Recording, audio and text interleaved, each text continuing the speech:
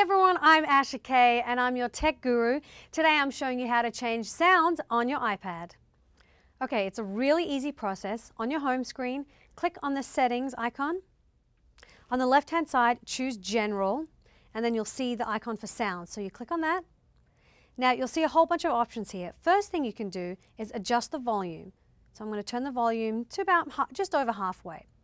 So you can actually turn the sound on for when you hear a notification for new mail, for sent mail,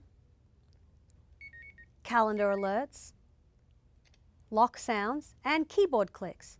And it gives you a preview of those sounds as you turn them on and off. So that's really easy. That is how you change the notifications and sounds on your iPad. If you have any questions or comments, please post them below. Until next time, I'm Asha K.